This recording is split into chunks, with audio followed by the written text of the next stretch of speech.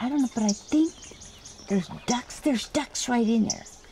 I can see them right now. The little ducks are getting bigger. Gotta go fast. They're swimming in there so good. Give me one. Okay.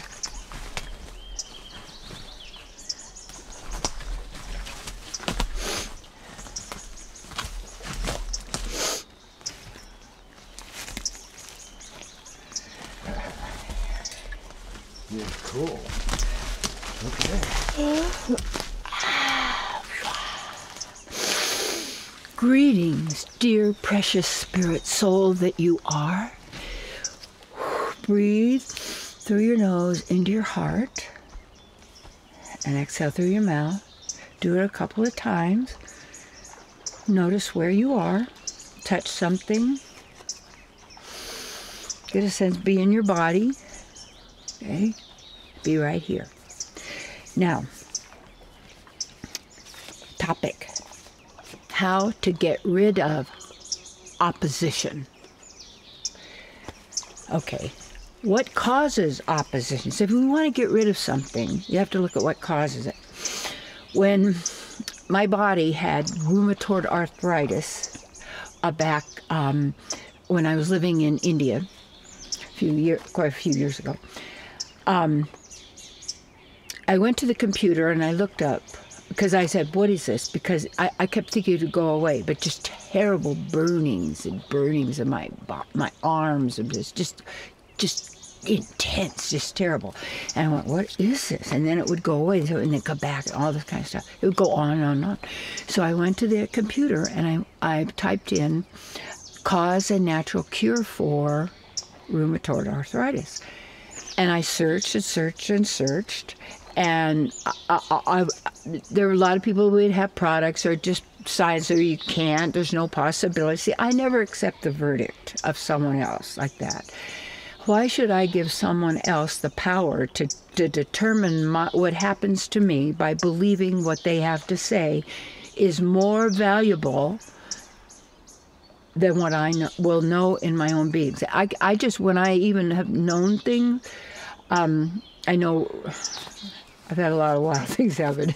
Anyway, so the cause and natural cure for, and when I found it, after doing the research, I eliminated all of the stuff that was causing it, and that was probably, let me think, maybe 13 years ago, I guess, 14 years ago, gone. And yet, so I also know what caused it, and to prevent that by not doing what causes the problem. Okay, how you get rid of opposition. Opposition then comes from our attachment, a particular form, a particular thing, a particular event, a particular person, that we expect or want to attain, as if our life depends on it. And you are life, so your life doesn't depend on anyone or anything. You are a no thing, a nothing. You are a being beyond numbers and letters and sounds or magnetism, any of this. So that's why when you know and be who you are, you're not attached to the form, because you are open to how the divine manifests that which is you might call it heart's desire. Even though the word is desire, that means to not manifest it because you have a desire. It's very tricky in the words. And you can change your meaning for those also, because we're using them, and you can give it yours or use it as you desire or want to for the result you want. Anyway, how you eliminate opposition. When you have a strong expectation, when any of us do, have a strong expectation that something needs to happen in order for you to be happy. And most of the fear is about the fear of future misery, or pain, suffering. Okay. Now, we do not have pain or suffering as who we are, divine beings, because we're not of this reality or of this particular body form. It's almost like we're wearing a costume for the role we're playing, the scene or the movie we're having our part in, but it's usually someone else's movie. And you don't need a movie. Okay. Anyway, when we set up opposition is the moment you have to have something, the moment you like, this is it. Opposition is set up in the mind. And opposition then, if you tell others or that how important it is, you're going to set up opposition in them as well, in the mind. Because the duality works on opposites being in conflict. When you bring opposites together and you realize what they are, and then you are no longer in opposites like good and bad, you are ultimate absolute goodness. And as absolute goodness, you are always endeavoring for the well-being and joy and who of all living entities. And that we live by the cosmic law, but beyond that divine law, is to not intentionally ever cause distress to any living entity. That includes animal-bodied beings, as well as a humanoid, suppose, body types. They're body types. But you do not need to identify yourself with the body type as who you are. However, when we're also playing roles or parts, it's great, like if you're a mother, that you play the part of the mother. And what is a mother? A mother is nourishing and enriching, and just like we might call Earth Mother in the sense that the elements of the earth are also in the sky, and they're also in the body because they come from then the earth, those particular elements. And these elements, earth and fire and oxygen, ether, water, this is what we call nature in harmony. When the elements are in harmony, they create, through consciousness or thoughts or ideas, the outward manifestation of the reality. So the key to get rid of opposition is to be detached. That when you desire, or would say a partner, a mate, or you desire to, what you might say, okay, lose weight because okay. The more then that it's important to you about something, the more you're going to put opposition to you, because you're saying my ideas, which have come from programming, are I know how to make this work.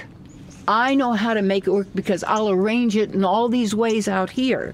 That's people who they don't want any surprises. So everything then becomes systematized for that person, categorized.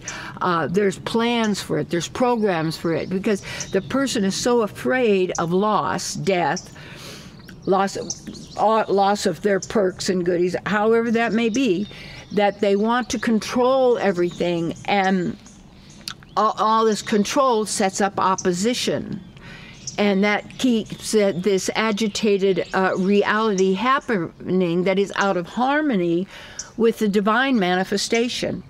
So that creates a perverted view, a perverted reflection, rather than us not having a reflection but being who we are. You get rid of opposition by being detached. In metaphysics, it says, do not outline. When you accept that you're ready to prosper, that means to allow yourself to live in harmony with nature and in the way that brings out the fullness of who you are, and supports you in who you are, and to do your work and to completely be self-realized and self-actualized and self-activated in your fullness without the layers of any ignorance, you then have real eyes and knowledge and understand that when you truly want that, yes, and you ask and make that connection with your partner, source, beloved, as a team, together each achieves more. But what I'm saying is to acknowledge you what you're part of, and our labels and words are not sufficient, but a reservoir of all that is in abundance, of that never runs out. Love never runs out. You never run out. You're never depleted. Yet we can be covered with all these layers of beliefs and concepts that we're trying to promote, defend. So we then get all these expectations of this has to happen this way, and you have to talk this way, and this has to happen for me out here. So then I'm always in anxiety. Is it going to happen? It isn't. But when you're working with the divine, you see, the mystic level, when you center and you're ready, there it is. I tell you, I was looking for this pair of certain kind of shoes that really are cool, but I found him. I mean, I was saying just the other day, because I've had these about 10 years and they're really cool for when I need to wear shoes to slip on. And I won't give the brand name or anything like this. But anyway, I just the way I was like, I just said, they don't make this one anymore. So where do I find it? At a yard sale. We are up here, Shasta. We have a family up here. We have a whole cultural group of yard sailors, and then you get to meet all these people, go to their houses. It's like it's like a festival. It's fun. So anyway, there they are, brand new. Oh, vintage, almost vintage, but brand new. Exactly. It was like, da, da, da, da, da, da. But I mean, that's in little things, but it's not even that. It was only because it wasn't, it's just that, yeah. And then you become the witness. But as long as you say, this has to happen, and then you're also telling other people that's going to happen, I have it, it's a sure thing, it's always mine, you're always telling everybody, and it doesn't. Because you set up opposition to yourself through the mind and through the minds of others. And then that opposition wears the person down, you see. And now they're fighting in opposition instead of doing the thing. That means to let go and let God. Great idea.